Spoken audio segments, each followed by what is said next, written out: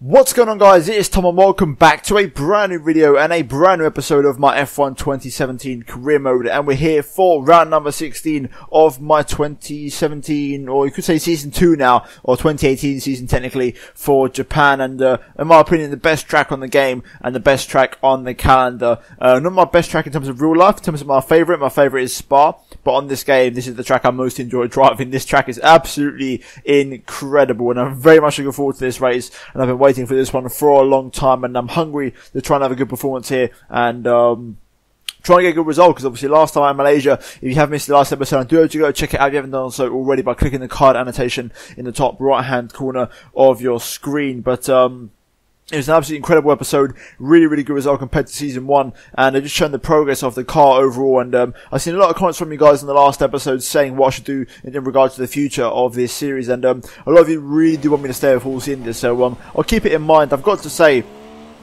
I am slightly more leaning towards staying with Force India than going to Mercedes now, because I am actually noticing small improvements with the car, and I feel like with a little bit more work we could be there or thereabouts next season in the mix for the top 4. So I think we will be ahead of Williams before the season ends, because we're literally neck and neck with them in this current career mode in season 2, and I reckon once the winter goes by we get a few side upgrades in the car, I think we'll be the 4th best team, and the question is then to really close the gap to Red Bull, Ferrari and Mercedes, which is not going to be easy, because you've seen at the start of the next episode already, I do go a little bit in depth with the graph on screen and how all the cars have stacked up with all the upgrades this season, and I gotta say it's rather alarming how big the gap is from Williams to Red Bull. So if next season we're going to try and compete at all, then we've got a lot of work to do next year to really be in the upper echelons of the F1 world with this team. So we've got to really put in the mileage, put in the work next season to really try and get where we want to be. But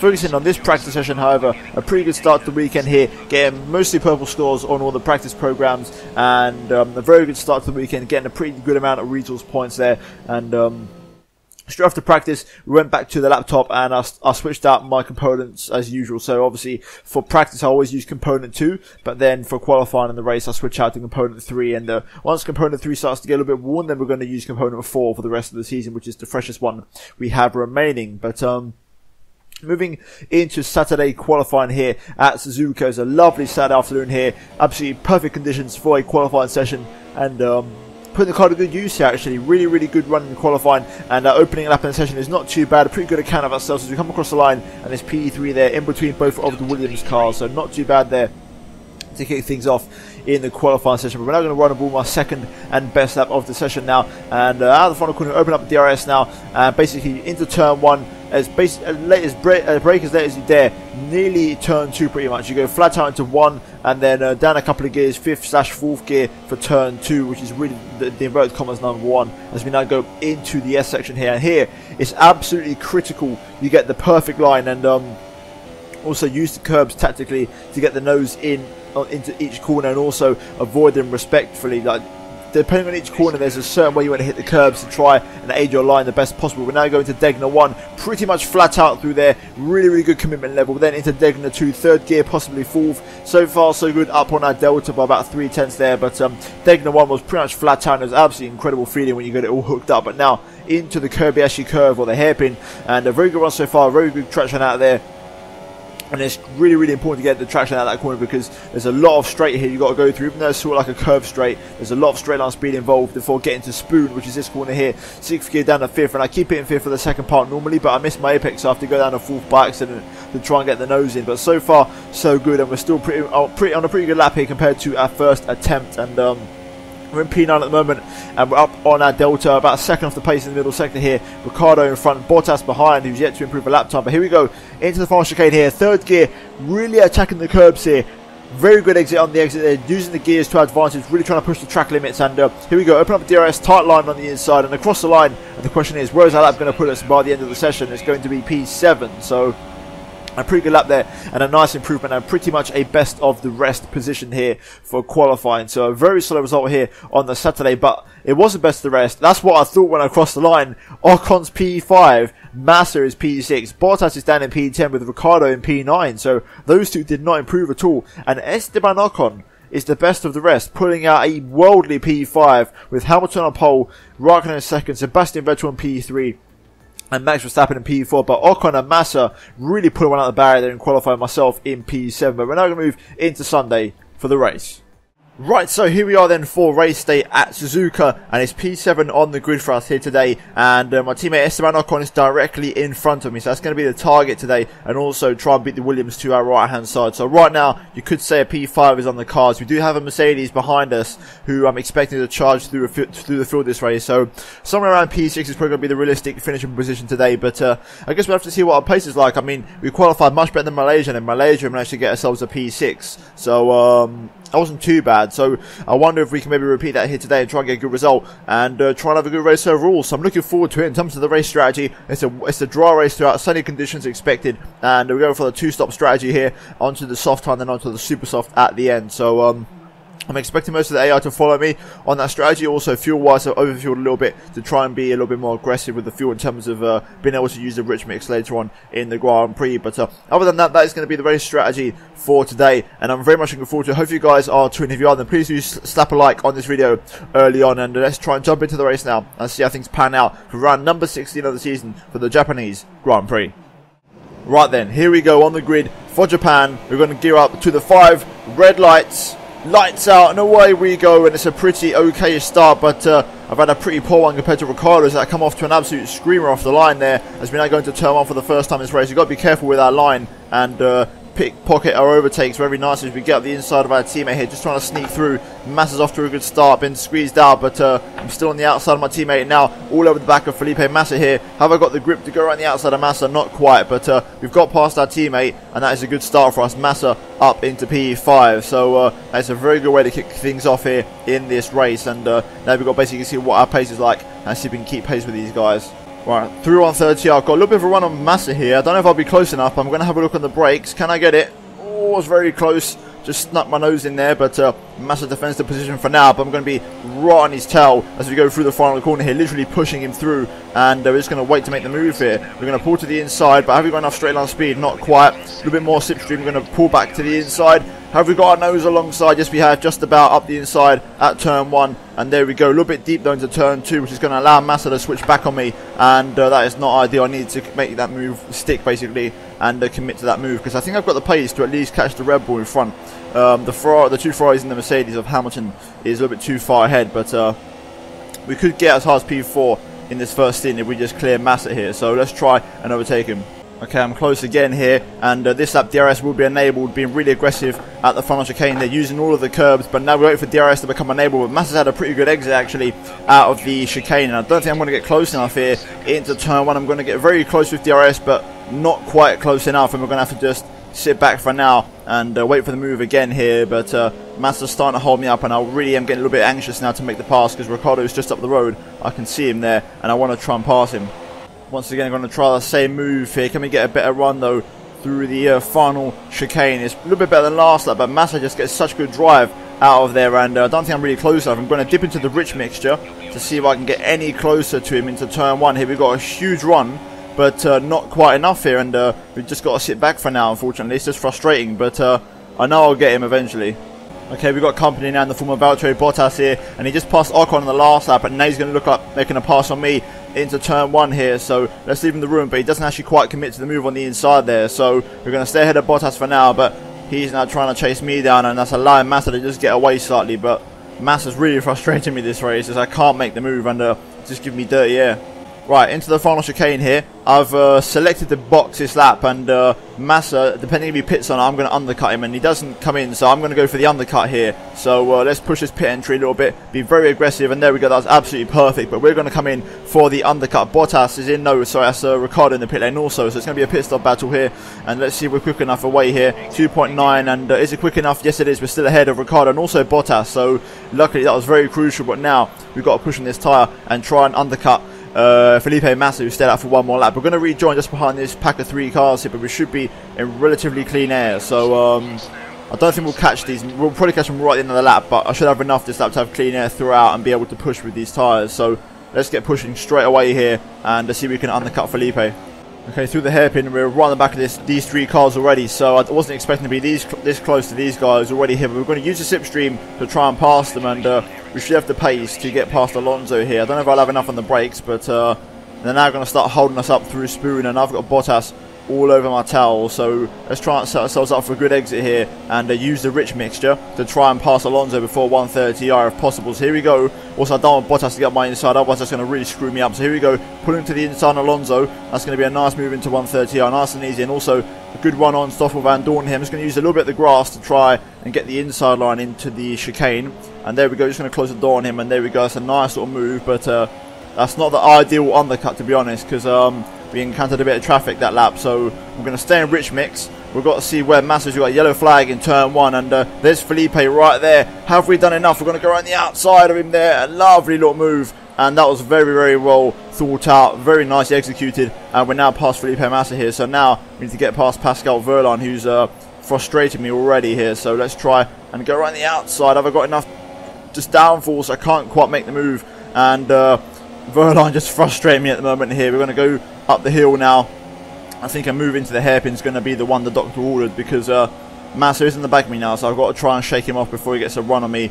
You know, that Williams is still very fast in a straight line, so we've got to be very wary of that. But here we go, a nice run through there. I think Ericsson's got issues with his car, so we're going to go up the inside of the hairpin on Pascal Wehrlein. A little bit of second gear action there, and there we go, nice move on the Sauber. Now we can pick up the slipstream on Marcus Ericsson and make the move on the other Sauber driver here. Can we get enough on a straight line? I don't think I can. I'm going to dip into the rich mix here. I'm going to go for the dive into this next corner into Spoon, because he's got issues with his car, so I'd rather avoid him and not have to battle too much with him. And there we go, we're now in clean air, so I'm going to stick it in rich, leave it in rich, should I say, and try and pull away from the guys behind now, but they're caught up in a little bit of traffic here. Right, Ocon's in the pit lane, he's exiting the pit lane about now, so it's going to be very close, but I think I'm just going to get ahead of my teammate here and rejoin ahead of him. But he's going to rejoin crucially ahead of Massa, so he's managed to jump Felipe and also overcut Valtteri Bottas there. So great strategy from Ocon by doing the overcut and managing to jump a couple of cars there. So we've both managed to make the undercut and overcut work respectively, so we've both gained a couple of places, and we now get the chance to pull away. So that's exactly what I'm going to try and do now, by using these tires to the absolute maximum of their ability. Magnussen just comes into the pit lane. We're catching up to a little train of cars here, which does include some of the big boys, but right now I've run out of rich mix, and Ocon is going to go for the move on me here into turn 1. Bottas is there, but he can't seem to pass me, and also he can't pass Massa or Ocon, because we're all Mercedes power cars and we've all got superior straight line speed here. But we're going to stay ahead of Ocon for now, but it's frustrating because I was pushing really hard and my pace was really good, and I was actually just stretching away from Ocon, but the fact he just managed to stay within DRS every single lap, now that I'm out of rich mix, is that's not ideal, because I was hoping to be basically out of his DRS when I was finished with rich mix, but it hasn't really worked that way. And now I'm in standard, he's sort of, I can tell he's also in rich mix, because his straight line speed is ridiculous compared to me in standard. So he's basically pushing quite hard now, and he's dragging Massa and Bottas along with him. So we've got to try and just continue pushing in, trying to pull away. But we are catching this train of cars in front, which I'm hoping will give me a bit of a break, and hopefully I can use those guys to maybe catch a few of the guys up the pack, because I know Ricciardo's in that pack somewhere, so there's a chance here. There's a lot of cars in there and a lot of points up for grabs. Okay, so we've got a slow moving Red Bull here, and it's Max Verstappen who's got an issue, and we're just going to slice past there. Massa's got a, sorry, not Massa, Verstappen's got a rear left puncture, so luckily I spotted that, just managed to slice past the pair of them, and that's going to give me another net position here. But we're up into P8 now, and we are catching Palmer ahead, and still there's that train of cars just up the road who, you know, I wonder who that may include, but for now it's looking pretty good for us, and we're slicing through these guys like a hot knife through butter now, and I hope Ocon doesn't have too many issues with that, because he's doing pretty well behind me there, doing a good job of just keeping Ocon, you know, at bay, and just that one time where he tried to pass me, but the pace is good. It's just the fact I could tell he was in rich, and he was so much faster in the straights that he was managing to keep up, even though I was pulling away through the corners. So now I've sort of cleared him, and I'm by myself. I can now once again try and focus really hard on improving my pace, and see if we can try and keep up with Palmer here, because my lap times aren't that bad. I mean, I'm only 6 tenths off this lap, and that was trying to avoid Verstappen as well. So lap times are pretty good on these tyres. Okay, Palmer comes in, as do a few of the other cars that were in front of him, so that's going to promote me now up into P5, so that's not too bad. That's Vettel who's up the road there, so he was held up in that traffic, but we're in P5 now. I don't know if that's a net position or not, but it's a really, really good place to be in, and goes to show my pace this race, and also strategy. Everything's been perfect so far, and I've absolutely timed everything to an absolute T. We still got coming for one more stop for Super Softs in about 2 laps time, so that's going to be very exciting, so I'm looking forward to going onto that tyre. But right now, I don't know if the person in front of Vettel's maybe a slower car for position, I don't know, but I feel like right now I should be in a net P4, but I'm not really sure at the moment. Okay, so there was a slower car in front. It was Carlos Sainz on the medium tyres, so he's coming for his final stop of the race. The issue is now, all these guys have just pit. I mean, they've come in for the last stop, so they're actually in a net position here with that one-stop strategy on mediums. That is their net position, so I've got to push now on this overcut stint, hope they get caught up in a little bit of traffic, and then if I have to pass any, it'll be on the last stint when I'm on the super soft tyres. So I need this in lap, sort of this lap and the next one, to be absolutely crucial and as best they can possibly be. Right, here we go then through the final chicane, and now coming in for our final stop of the race here onto another set of super soft compound tyres, and let's try and be aggressive here, but also being cautious at the same time, trying to make sure that there is no major surprises. And there we go, we're going to go into the super soft compound tyres, as will probably mostly everyone. A 2-second pit stop. Wow, that is huge. That is an incredible stop. Someone's just retired for the race at the final corner, I think, or someone's gone for a spin. I'm not sure what's happened there, but we're going to rejoin in P10 by the look of it, and I think I can just about come out ahead of Magnussen here. I come out, I get up to speed, and can I get ahead of Magnussen? Oh, not quite. Right, okay, so we've got to do some overtaking in this final stint here, so our P4 might not be so comfortable after all, because we've got to overtake guys who were ahead of us in a net position in the first stint, so let's try and make a few moves here. And the first one is Magnussen. He seems to be struggling on that tyre, and he's been on that for a while now. That tyre's going to be pretty worn because we saw him pit the first time round, so he'd probably come in this lap for another set of super soft compound tyres. So let's try and make the pass on K-Mag here. Right, I think it's going to be a nice little lunge into the hairpin on the brakes. I've got the fresh rubber on, and it's working beautifully for me. There we go, lovely little pass on the inside. I'm going to leave him the room on the outside just about. A little squeeze just to let him know that I'm getting this position from him, and there we go, we're up into P10 now. Let's try and push on here. Right, Bottas and OCON in the pit lane, so we're going to once again re-overtake them, but we've got a little train of cars here, and we've got to try and pass, I think, pretty much everybody, so we've got to work out in this final stint here. Okay, I've caught up to Palmer, but he's very fast in a straight line, as the Renault has been all season, so I've got to try and pass him in the corner somewhere and try and surprise him, and I think the corner is going to be the hairpin, so let's see if we can set him up for a move here. Nice run through Degner 2, and I think it's going to be a nice little dive on the brakes here, just how we did on Magnussen, to be honest. And here we go, Kobayashi curve, Kobayashi-esque dive up the inside. Nice bit of traction on the exit. Can we just get it in front? There we go. Right, so we're past Palmer now. Let's get our foot down. That Renault's fast in a straight line, so we've got to try and defend for a little bit here, and then once we get into the S section we'll be okay. But right now, Kvyat is next. Okay, so as we come across the line with 3 laps to go, you can see the 3 cars in front of me on the minimap, the 3 cars we have to pass with the 3 remaining laps here. So we've got to work out, the tyres are not getting any newer, so we're going to have to really try and dig deep here to try and get past all 3 of these guys, or at least the 2 that are directly in front of me. I have to get past these 2 to really get a good points position today. Grosjean out of the Japanese Grand Prix, they're just retiring, I think, through the S section. I just saw a brief flash of yellow, but there's not going to be no safety car now, so we've just got to focus on what's ahead of us now. Okay, I'm within Kvyat's DRS now, and he's within DRS of Lance Stroll in front, so let's try and time this pass to perfection and try and get a nice double overtake. Here we go into turn 1 and turn 2. It's going to have to be through the corners. Once again, that's the place where I think the most effective, and the hairpin is looking like the favourable choice at the moment. So let's see if we have any tyres left as we get really close to Kvyat through here, and maybe set him up for a move into the hairpin. Okay, I don't think I'm close enough to make a pop here. I'm going to have to go really brave on the brakes, but I just don't think I can make it, because also my tyres are not as fresh as they once were. So let's just try and set ourselves up for a move elsewhere on Kvyat. I think I can maybe get him on the back straight into 130R, because I've got the straight line speed in the Toro also. Okay, he actually pulled away from me on the back straight there, so maybe into turn 1 now, into the last lap of the Grand Prix with DRS. This is last chance saloon here, so we've got to make this count. We're going to go up into the rich mix and also push it really hard here, but he's got DRS on Stroll, which isn't ideal, so we're going to just sit behind him for now, but we are going to make the move. Well, that was very close. Kvyat braking very early there, but I think I'm going to pass him right now through to S's, I think, if I get the good one, because I'm very close to him. So here we go, let's try and set ourselves up for the move. I think it's going to be around the outside of this one here, if I can just get the traction. No, I can't. I'm just running out of tyres, which isn't ideal, because I do depend on the tyres quite a lot around here in terms of really making those sort of bold moves, and I haven't got the tyres left. Okay, I don't know if I'll pass both of these guys, but I'm going to pass Kvyat. I know I am, because I really want to pass him badly here. So let's try and play this very smartly, and try and maybe set myself up for a cheeky little move into the final chicane here. Come on, let's try and get a good exit out of here. I'm not that close. I'm going to have to dip into the rich mix here, and I'm going to use everything that I have left to try and get close enough to him. He's getting a slipstream on Lance Stroll, which doesn't help, but here we go. We are gaining on Kvyat here, and this is going to be the one. We are close enough, so I'm going to go for the pop on the brakes into the final chicane on the last lap, up the inside of Kvyat, squeeze him out, just close the door on him there, And there we go, the move is done, and we're up into P6. Disappointing because it could have been P4 this race, but I'll take it anyway. And that was a very enjoyable Japanese Grand Prix, and the one-stoppers on the medium tyre really pulling out a ballsy strategy. And that was Bottas as well, so he was on the charge in the closing stages. Luckily, he wasn't close enough to make a move on me there, but a very enjoyable race here at Japan. And overall, I think Ocon would have got a good result as well, a couple of good points. So I think it's a double points finish for the team as a whole, which is good.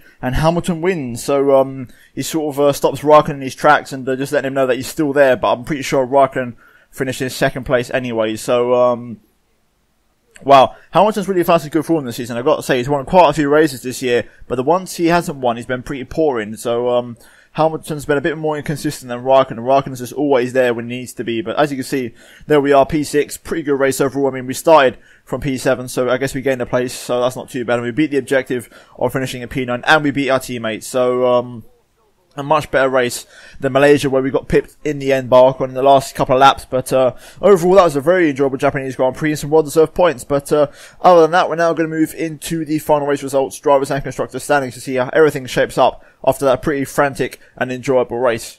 And looking at the final race results, you can see that Hamilton wins at Japan ahead of Kimi Raikkonen, with Vettel rounding up the podium. Carlos Sainz in an incredible 4th place ahead of Lance Stroll, also an incredible 5th place for him. Myself in P6 there, gaining a place from the start. Valtteri Bottas in P8, just behind Danny Kvyat, also recovering from P11 on the grid. And Julian Palmer also in the points from P14. Ocon drops from 5th to 10th, so a big drop for him there. Also Magnussen, Ricciardo and Massa dropping through the order there, but a race full of recoveries here today, with Verstappen way down in P18 and Grosjean DNFing from the race. And that's pretty much it. As we look at now the driver's standings after that race, as you can see, we hold P7, Sainz overtakes Hülkenberg and Stroll overtakes Daniel Kvyat, but Massa now 30 points ahead of Esteban Ocon, and I'm pretty much 40 points ahead of Felipe. So right now we're only 3 points ahead of behind Ricciardo, and Ricciardo once again another race where he picks up no points, the 3rd one in a row for him now. So could we possibly just split the Red Bulls here by the end of the season? We'll have to wait and see. But Raikkonen 65 points clear at the top of the pile ahead of his teammate, and Hamilton breathing down Vettel's neck, to be fair, for that 2nd place position. Valtteri Bottas, I believe, now officially out of running for the championship, or at least about to be, by 2 points. I can't really make the mental math right now, but it's there or thereabouts. But looking at the driver standings finally, you can see that we're holding 4th place quite comfortably ahead of Williams there, and we're about 100 points behind Red Bull. And that's pretty much it. As Ferrari pretty much have wrapped up the constructors, I believe they can win it in the next race. So we're now going to move into the laptop and see how things shape up after that race. Right, so for the second race running, we've had a little update to the core competency progress there by getting an update and improving my first driver bonus. That's pretty damn good. We now got a classic event that we've got to take to the track, and I think I'm going to go for the I think with the pursuit around Britain, the RB10. So let's jump into that now and see how that goes.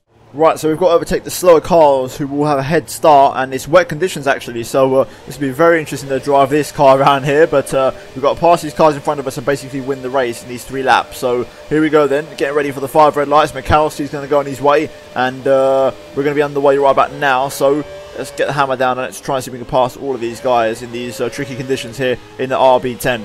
Right, here we go on the back of Mikowski. I just realised I said the RB10 when it's the RB6 from 2010, but let's try and make a move here on this old Williams. I believe we're on slick tyres actually. I actually never know because it's got too many grooves. So I'm thinking we're on the old groove tyres, but I've just seen there's 5 cuts in the tyre, so that's obviously not a dry tyre. But we're up in the 4th place. Now let's try and chase down Sari. It's no longer Sari, it's actually Kaufman who we got to pass, because Sari's overtaken him in the pretty damn quick 98 McLaren. Here we go, we've got the run on the 96 Williams.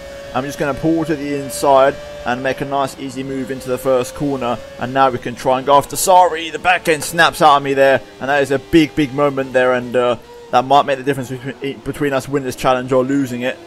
Okay, I might just do this here. Sari's been held up by the 98 or 91 McLaren MP4, MP46. We're just going to go up the inside. It's the 1988 McLaren here. We're just going to go up the inside of the pair of them, and there we go. It's taken 1st place, and we're actually going to win another classic event. That's the 2nd one in a row we've actually won now. So who knows? Maybe now we might be on a winning streak when it comes to the classic events. But that's another one won, and one more victory in classic event, or one more just taking part in a classic event, and we would have unlocked the next core competency progress upgrade. But Other than that, guys, I'm going to wrap things up here for this episode, and hopefully you have enjoyed. If you have, then please do smash the like button. Also, if you're new around here, subscribe to my channel and check out these videos on screen if you haven't done so already. And also check out GT Omega on the link down below. Use the code TOM97 for a cheeky 5% discount, and you'll get any of the items you can see on screen right now. But other than that, guys, I thank you ever so much for watching, and I'll see you in my next video very soon.